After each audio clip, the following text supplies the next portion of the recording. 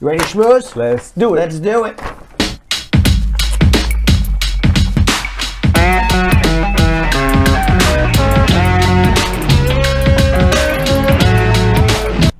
So, U.S. Secretary of State Anthony Blinken, Secretary of Homeland Security Alejandro Mayorkas, they began a 2-day summit in Panama with the President Laurentino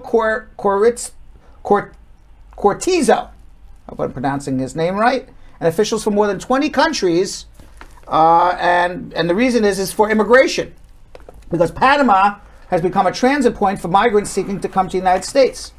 So Blinken has called for more regional cooperation on migrants and refugees. And you know what that really means? What? What do you think that means, more regional cooperation? It means the United States wants Panama and all these other countries to stop people from coming to the border.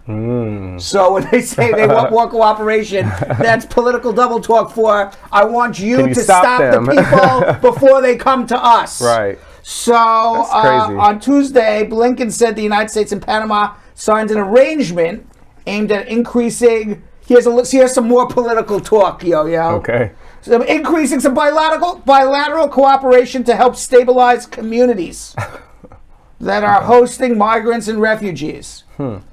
Basically, they signed an agreement that says, Panama, stop the people from coming. Yeah. That was the agreement. Now, Blinken said this is the second agreement he's made. He made one with Costa Rica. So why do you think Panama is going to want to try to stop people from coming to the United States or migrating through Panama, whether they're coming from other countries migrating north? Why do you think, Jonathan, they would do such a thing? I mean, that means that they have to have something in it for them, There's got to be in it for them, right? Right. You know what's in it for them? What would it be? I don't... Moolah. The United States is paying Panama $1.2 billion. To do this? Well, I don't know what they're supposed to do with this one. It's $1.2 billion. Here's more political talk. Oh, wow. $1.2 billion in assistance. In assistance. In assistance. Right, in assistance. Where do you think $1.2 billion would end up? It's not just Central. Oh, I'm sorry. It's not just Panama. It's all of Central America. I feel like it's going to go to the wrong hands, though. It's going to go to leaders. That's what I think. But basically, it's here's some money. So that's their thing. That's what's going on there. And and by the way, at a press conference in Panama yesterday, Homeland Security Secretary Mayorkas said this about Cuba. You know, Cuba is the second largest group of people entering the country without inspection in all of the world. It's the number 2, more people, second only, I believe, to I don't know what the first is, but I know Cuba is number 2. Second largest group, maybe Mexicans may be the first. So at a press conference in Panama yesterday, Homeland Security Secretary Mayorkas said, we have had migration accords with the country of Cuba for many, many years. They were discontinued, and we're now going to explore the possibility of resuming that. I love all of this political double talk, right? Right. He says, this is a reflection of our commitment to legal, orderly, and humane pathways so individuals, including Cubans, would not take, for example, to the seas, which is an extraordinary, perilous journey. U.S. officials said they have seen a significant increase in irregular and undocumented Cuban migrants headed to the United States. So what does that mean in political talk? They're going to open up the U.S. Embassy in Cuba and issue some more visas to people so people don't have to hit the high seas, risk their life. Like that picture right there, like whenever we talk about them hitting the seas, I'm kind of like, okay, but then that picture that we had just shown, this right here, this is what they're taking. That's crazy. That's insane. That's like something you would put in a pool. Yeah. Right? Literally in a pool. Not even that, because look, it's barely even floating. Yeah. Like that's in a pool. Crazy. So now I really understand. You risk your life. Yeah. Right. But it's all, I love the political talk. That's what makes me laugh. Right. You know, we've had migration accords with the country of Cuba for many, many years. They were discontinued. We'll explore the possibility of resuming that. Like what? Basically means that we're going to open up the U.S. Embassy and give some more visas. Yeah. Right. That's what they're going to do there. All right, and by the way, it came out through a Freedom of Information Act request that over the last decade, a growing number of American cities and states that have restricted the information local law enforcement departments are exchanging with immigration because of being a sanctuary city has been that ICE has found a loophole to get that information about people who are in detention. Now, what sanctuary cities are is that two things, Jonathan. Okay. Because we don't want this to, because the article or what's coming out in the news is saying that these sanctuary cities don't do anything with ICE. ICE had to now go hire private companies to give them information about people who have committed crimes in sanctuary cities and try to arrest them for deportation. A sanctuary city, the purpose of the sanctuary city is this. We don't want people in sanctuary cities, don't want people who are out of status to be scared to use government services. For example, a government service that you would want to use is 911. There's a fire. We want to call in a fire before the whole block burns down. Well, if you're undocumented and you're scared you're going to call 911 to report a fire, that you're going to come and get arrested by ICE, you're not going to want to do that. It's the same thing with calling the police. You know, if you witness a crime, the police want you to contact them. Another thing with sanctuary cities is that a lot of immigrants have been in the United States for long periods of time. Sometimes people have a bad night. Sometimes they get a bad night. They get into a fight with a relative. Right. They get a DUI. That, because you have a bad night, doesn't mean you should now be thrown out of the country for the rest of your life and be separate your family from yourself. I agree.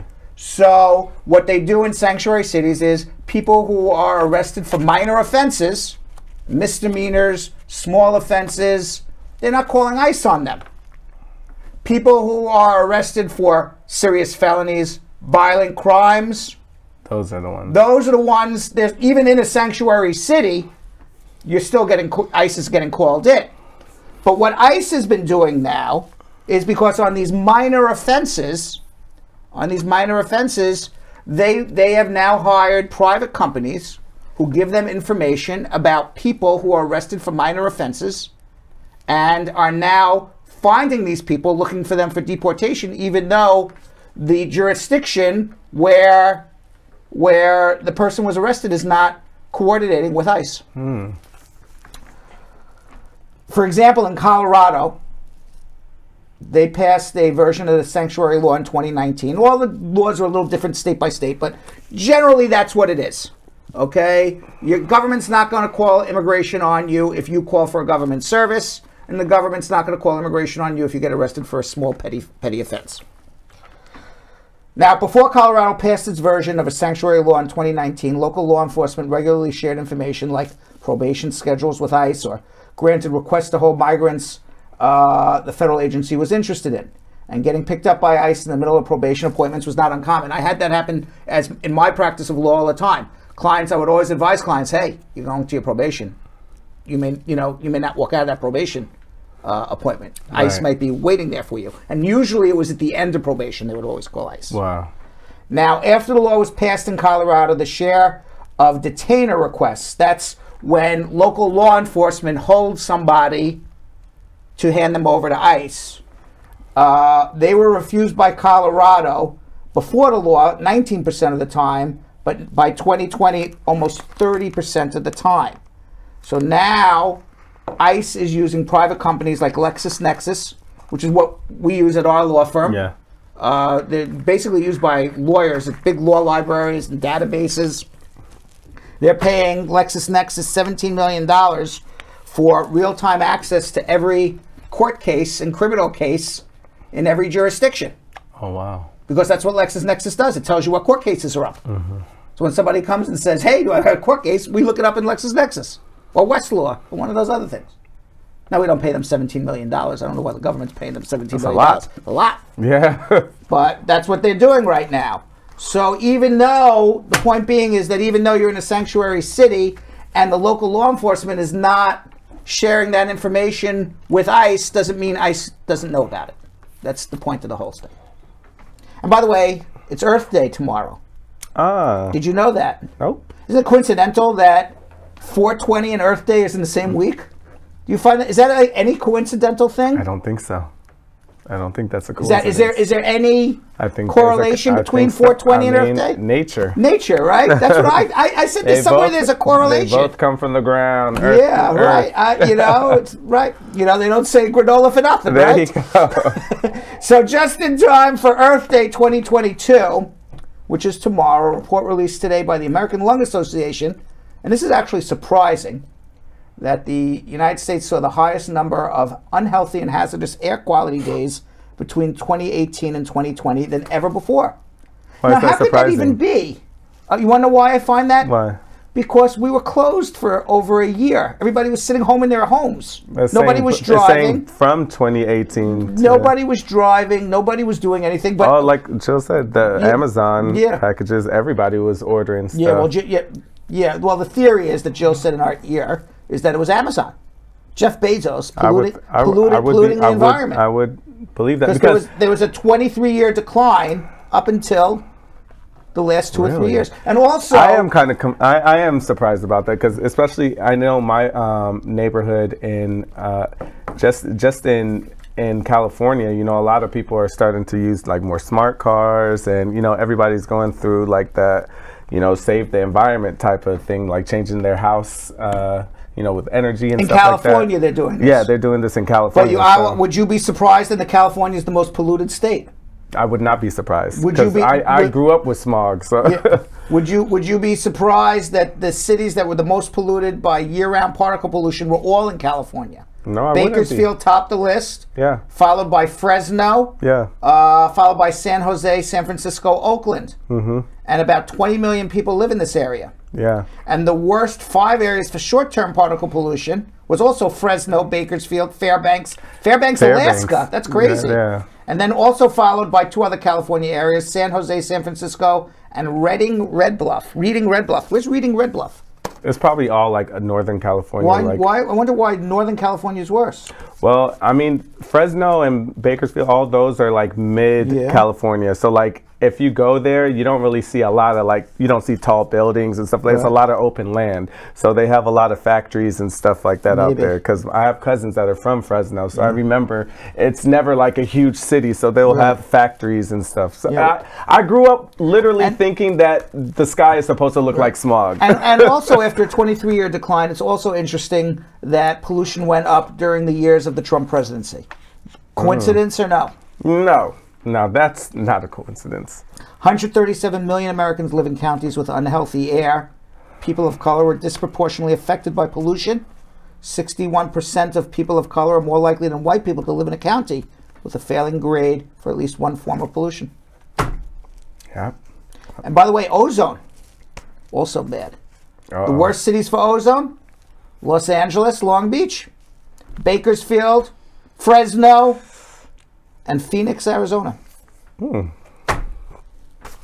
Well. Sorry, guys. And it's wildfire season, Jonathan. Oh gosh, that's all in California too. We're gonna start seeing. Remember those pictures where it looked like a like hell. Like hell. Remember that from like 2 years ago? Scary. We're gonna start seeing them all over again very soon. Why? Because it's wildfire season. That's what happens now. There's now 11 large wildfires burning across the Southwest and Southern Plains, including what's called the Tunnel Fire near Flagstaff, Arizona. 19,000 acres of land are burning right now in near Flagstaff, Arizona. Today, 8 million people in the United States are under fire alerts, including in New Mexico, Western Texas, Nebraska, Wyoming. And why? Dry conditions, low humidity, gusty winds, near record-setting high temperatures, and extraordinary pollution. Yes. Combination of all of that, it's like a good soup or a good salad. It's not. But it's not. But that's what happens. Yeah, that's always scary for us because we live in a neighborhood where our whole neighborhood burnt down in like 2017, I think. So I don't like hearing about that. And by the way, where we are right now, where our office is at downtown Manhattan, we're below sea level. We get, there's a big storm that hits New York City. All of lower Manhattan gets flooded out. Oh, wow. Yeah, where you are up in Harlem, You're okay. You're on top of the hill. Oh, so that's why, like, whenever there's flood in New York, like, it'd be flooding over here. But, like, in Harlem, I'm like, we walking around, it's like, it's just a little bit of rain. Yeah, right. Don't you ever notice that as you get into the Upper East Side and you start walking into the 80s and 90s, you start walking uphill? Yeah. Oh, that makes sense. Yeah. Yeah, because we don't get flooded out here. Yeah, you're on top of the hill looking down, saying, hey you guys downtown by the studio and Bernstein office, put on your galoshes. Yeah, right. And by the way, the death toll, talking about floods, did you see this is awful? What happened in South Africa? No. It's barely in the news because I didn't even know. Everybody's talking about the Ukraine. But 443 people have died, 63 other people missing in the deadliest storm on record in South Africa. Oh my God. Yeah, tens of thousands of people have been left homeless. 550 schools are damaged. 60 healthcare facilities are damaged. And the South African government has said they need at least an immediate $1 billion in emergency relief. And now the full extent still hasn't been determined. The area in question is called KwaZulu-Natal Premier. KwaZulu-Natal. That's the area it is in. It's in the province of KwaZulu, if I'm pronouncing it right, KwaZulu-Natal. Yeah, and the premier, I guess the governor of that area said billions are going to be required to build back the province from this catastrophe. When asked if climate change played a role in the flooding, the South African Weather Service replied, duh. No, they didn't say duh. But I say duh. They actually said that they can't attribute any particular event to climate change, but overall there's been a lot of crazier weather. I would say I agree. You can't particularly say this storm is because of climate change. Right. But what you can say is that we've had about X amount of storms more this year than we had the year before. Those storms have been more violent, more deadly, more lethal, and every year it gets worse and worse. That on overall you can attribute to climate change. Yeah. You want to know what's strange? What? The most trusted source of news, according to UK market research firm YouGov in the entire world? Don't say TMZ. No, it's not. It's the Weather Channel. What? They are the most trusted source of news. In the survey of 1,500, at least in the United States, not around the world. In the survey of 1,500 United States adults taken between March 26th and March 29th, the network was found to be trustworthy by 52% of respondents. Really? Yes. The New York Times did not fare very well. Only 63% of Democrats said they trust it, and only 14% of Republicans say they trust the New York Times. CNN did not do very well. 65% of Democrats say they trust it, and only 11% say they don't. Which is odd because they said the most trusted news personality in the United States is Anderson Cooper, who's at CNN. I don't get weather news. When I say I don't get it, I never listened to that. Let me explain to you something, Jonathan. Do you care what the barometric pressure will be today? No. Do you care where the winds are coming from, the south, the north, the east, and the west? No. Okay? I find the entire weather report stupid. I don't find the entire. I thought the only thing. Because I like to know if it's going to rain or not. I was about to say, the weather report. That's all I need. The weather, well, that's what I was about to say. They spend 5 minutes with barometric pressure. Yeah. Okay, the wind, here's the clouds, here's this low front, the high front, the medium front, whatever they call it. Who cares? This is what we need to know. It can be done in 2 sentences. And here's Tom with the weather. Tomorrow it's going to rain. It's going to be 50 degrees. Wear a sweater. Back to you, Joe. That's all you need to know, right? That's all. I wanted to comment on the South African story, Brown Wind Whitehead. You know, anytime we have somebody comment that is from the actual country saying it's terrible and South African government does not supply help, do not send money at the government pockets it. Wow. South Africa government steals money all the time, especially aid. I'm from there and have family there. No climate change. This happens every 10 years due to African rain and drought seasons. Happened when I was 5 as well. But not as bad as now. But, I think it's getting worse. Probably. I would say it's getting worse. And but thank you for that. And probably my guess would be that if these were floods in Cape Town, oh, right, and not out in the bush or wherever, I don't know where the Zulu province is, but it's not in the wealthy, I would presume, the wealthy part of South Africa. Right. I would say if it was in Cape Town, they'd see a lot more aid coming in. Absolutely. Right? I was already thinking that from in the beginning. All right. All right, you ready for some wacky world news? Yes, let's do it.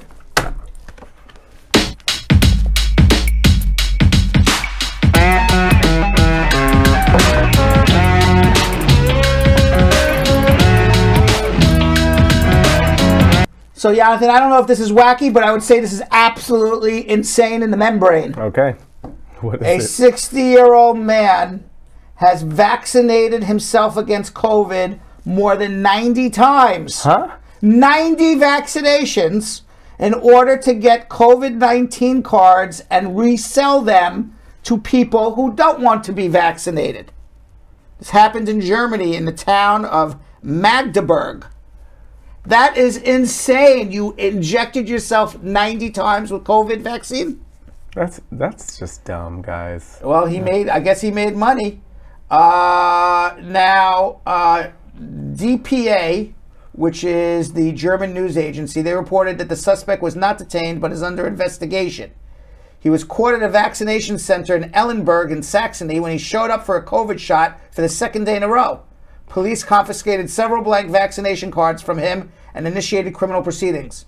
It was not immediately clear what impact the 90 shots is going to have on this man. Oh, my God. And the reason you have to have it is because if you want a valid vaccination card, you need the bin number of where the COVID shot came from.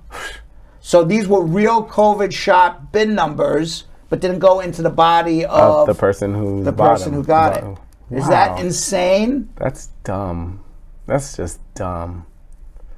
Well, the only thing that I would say that Jill just said in my head, if you ever wanted any proof that COVID vaccines won't kill you, the guy's still alive. For how long? I don't know. And we don't know what kind of effect this is going to have on his body or what it's doing to his organs. Come on. I wouldn't even take that risk. All I can tell you is I took a vaccine booster and I couldn't get out of bed for 4 days. That's what I'm saying.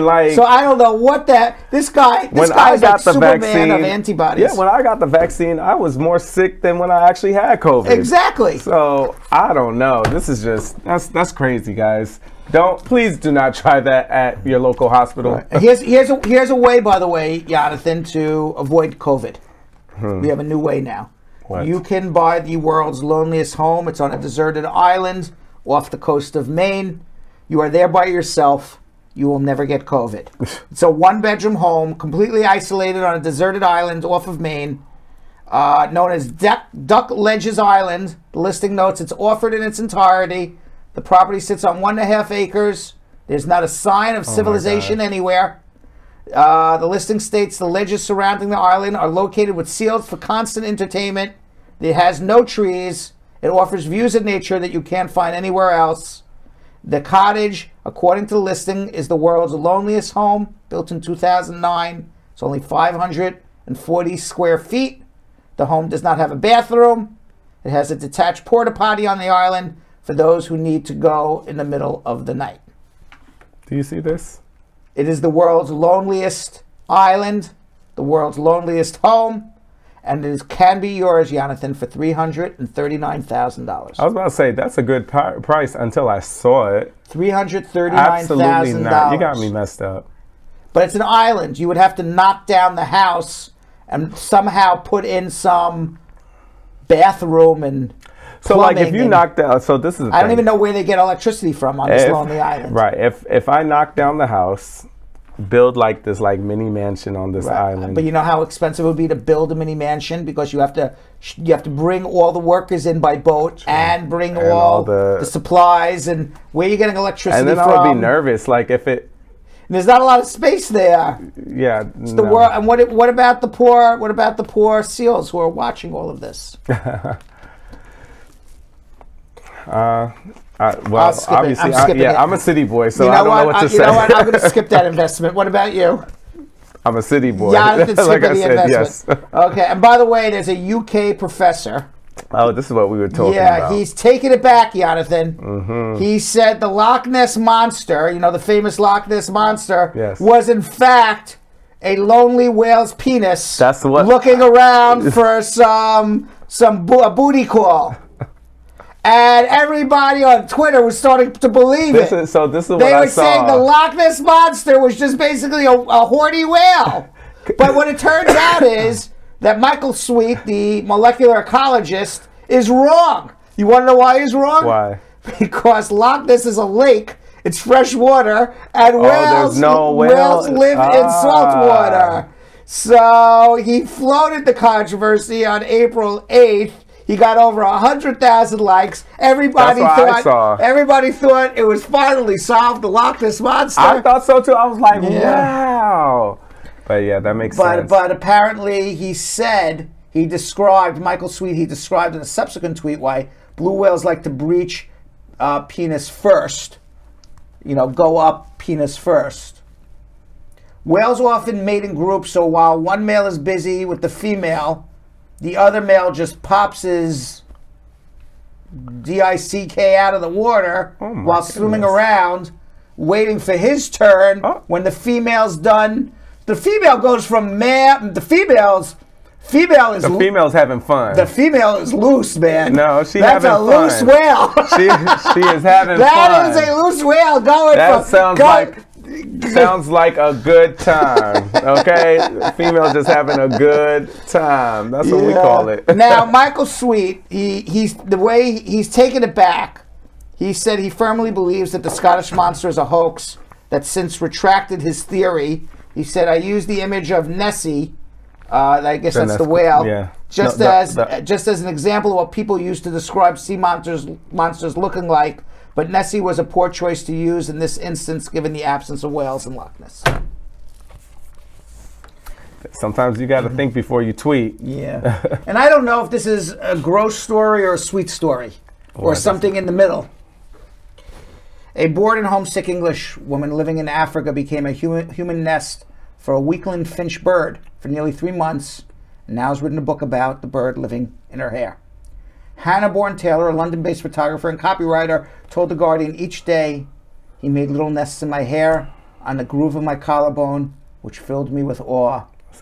He'd tuck himself under a curtain of hair and gather individual strands with his beak, sculpting them into a round of woven locks resembling a small nest, then setting inside.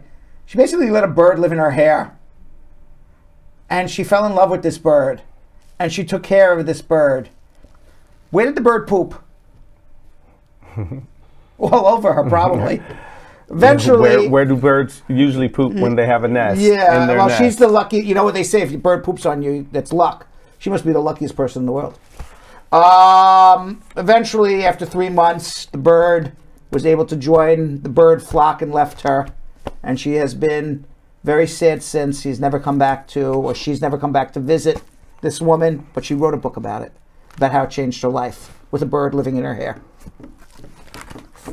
Y'all already know how I feel about birds, so... It's a no for me, guys. It's a no. You would not allow a bird to live in your hair. Absolutely not. Do we have? Look, there it is. See, Jonathan wouldn't even let a bird near me. Do you see that? Did you see the birds attack me?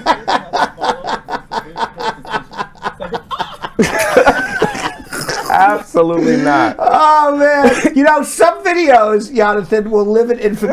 That one, can live for free. That one's in infamy. We've shown that for years. We still get a laugh. The one with you running down the street in your underwear. That one's going to live in infamy.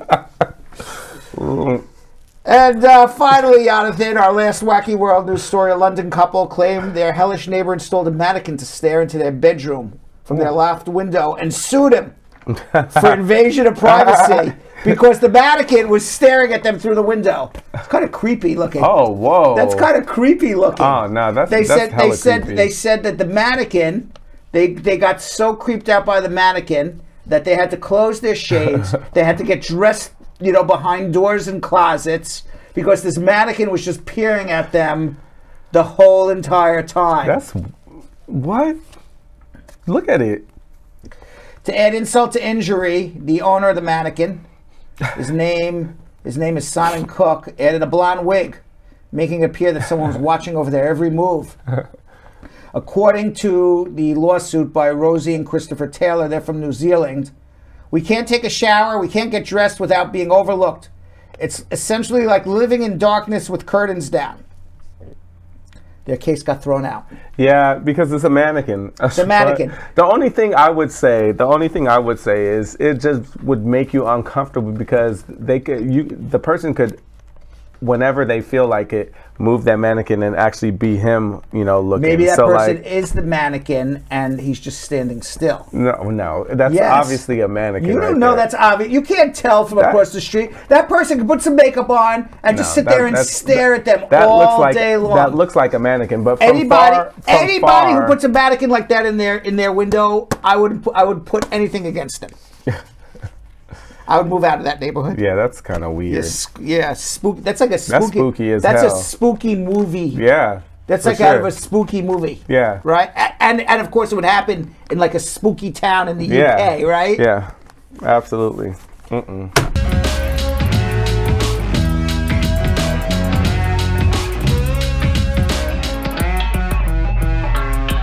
Thanks for watching. For more Brad Show Live, like and subscribe to our YouTube channel.